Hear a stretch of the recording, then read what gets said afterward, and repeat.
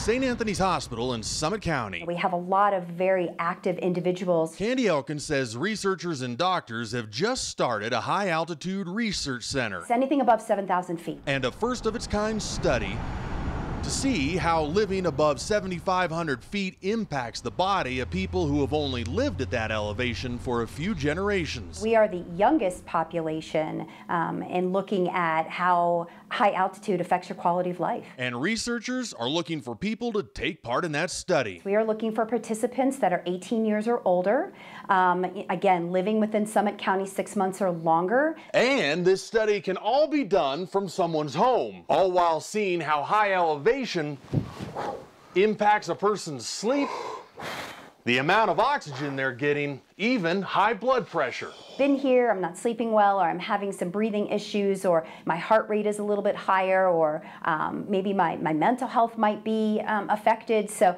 just trying to understand how that all affects. The hope is that by understanding altitude and its effects on the body, doctors can come up with better treatments, including for people who are visiting and suffering from altitude sickness. Knowing kind of the outcomes of this can maybe better prepare individuals. And Candy says that will help people live better lives at higher elevations. It's those external factors that you might not know, what your body doesn't know until you're here.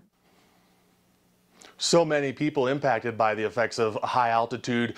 Right now, that study is underway. They're looking for about 3,000 participants. They say they got about 700. A lot of people above 40, so they're really looking at folks between 18 and 38. Although if you want to participate, if you live above 7,500 feet and have done so for more than 6 months, they're looking for people to partake in this study. It's pretty easy. Just go to the High Altitude Research Center website and you just look for the little icon that says participate in the study, and then you fill out a form that takes about 15 minutes. And Erica, it all better helps people with better living and better science, and hopefully deal with the effects of high elevation.